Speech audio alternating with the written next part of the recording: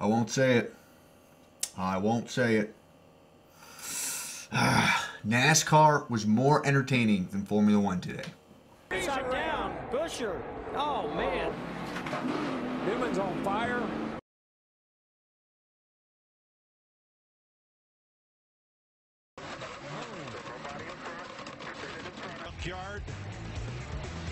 Now, admittingly, I did not watch the entire Talladega race, but I tuned in a little about halfway through the race, and it got pretty entertaining with the amount of awesome carnage that there was.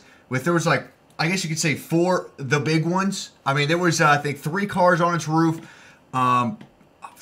Just so many broken parts, duct tape, and just I don't even know. But it was pretty entertaining. I mean, I know it's not normal, but I mean the carnage definitely made it really fun and entertaining to watch. I don't really know much about it to really talk about it more. But maybe if I'm bored next time, I'll see if there's a NASCAR race on, and maybe we can start getting into some more NASCAR. Maybe. No guarantees, but this is a good start. Oh yes, and just so you guys know, this is the guy that got 3rd with this spectacular vehicle. The other thing we watched today was Formula One. It was the Russian Grand Prix. Nico Rosberg won his 7th Grand Prix in a row, the 4th in a row this year. He kind of just walked away with it, not a challenge by anybody really. Hamilton finished 2nd, coming from 10th, so he had a good run. But the big news of the story or the day was Sebastian Vettel getting taken out by Daniel Kvyat.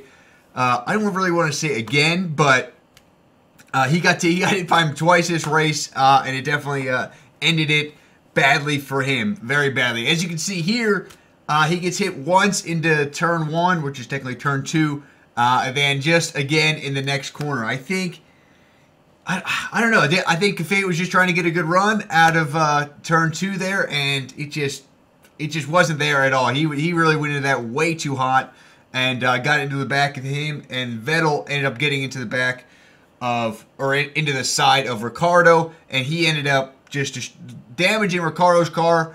Not completely, but he was definitely well off the pace and wasn't even able to finish in the points.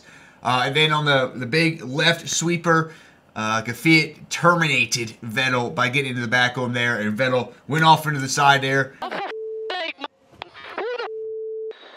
I'm out. Crash. Somebody hit me in the rear, turn 2, and then somebody hit me in the rear again in turn 3. For sake. Honestly, what the are we doing here? Comical to say the least, but the frustration and anger you can hear in his voice, it is actually completely understandable. Some funny antics after that you can see.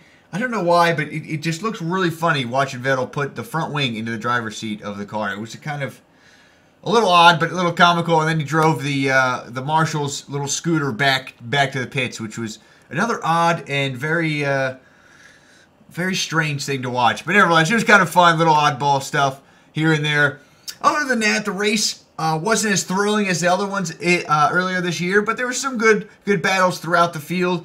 Finish the podium out was with Kimi Räikkönen. He wasn't challenged too much here and there. Then 4th and 5th was a solid Williams performance, and unfortunately, Ricardo didn't get his fourth place in a row.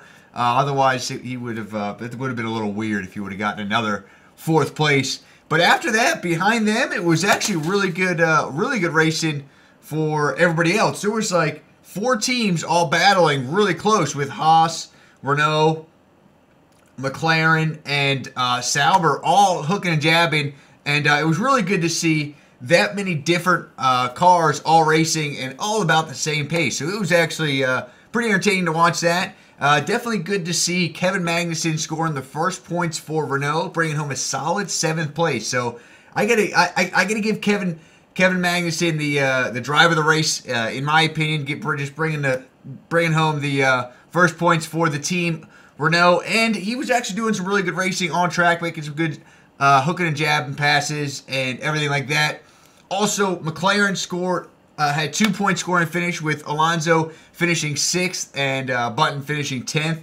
So it was definitely a good performance out of them. And finishing out the top 10 was Haas bringing home another 8th, giving Grosjean a bit more points, and Sergio Perez getting P9. So that that was the top 10 with Ricardo getting 11th, just out of the points. Next week we have MotoGP's heading to Le Mans. That's a good one. And Indy's next week. MotoGP's heading to Le Mans. Maybe we'll watch the NASCAR race. I think they're at Kansas. Maybe. I think that's what I saw. Might be wrong. And V8 Supercars are next week as well. So definitely tune in then, guys. Thank you so much for watching this one. We do this show every week, so if you haven't already, make sure to subscribe. And let me know what you guys think was your favorite moment in motorsports this week. Until next time, stay true and race on.